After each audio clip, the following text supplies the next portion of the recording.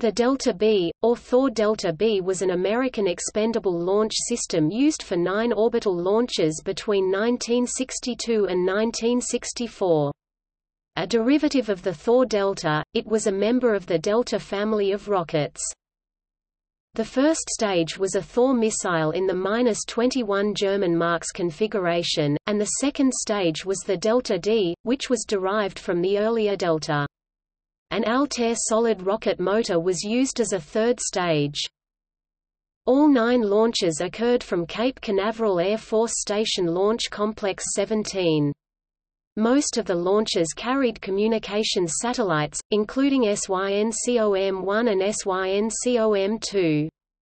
SYNCOM-1 was intended to be the first satellite to be placed into a geosynchronous orbit, however the spacecraft malfunctioned prior to reaching this orbit.